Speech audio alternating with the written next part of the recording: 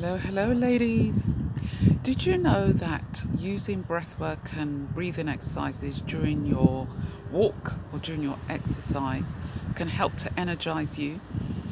Sometimes people think that you can only use breathwork or breathing exercises to help calm you or ease you out of overwhelm or anxiety, and leave you in that place of serenity. No, we use breathwork and breathing exercises also to help energize us.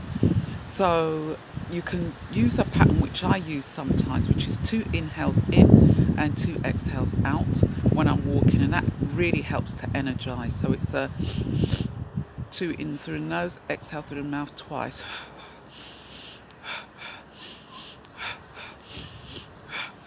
So do that in line with your walk and in line with your steps or your exercise, and you'll find you'll get energized.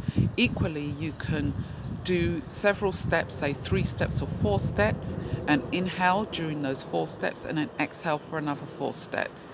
Or if you're doing a particular exercise in the gym or at home, make sure that you're utilizing your breath and you're really inhaling, exhaling fully. All right, give it a go and let me know how you get on.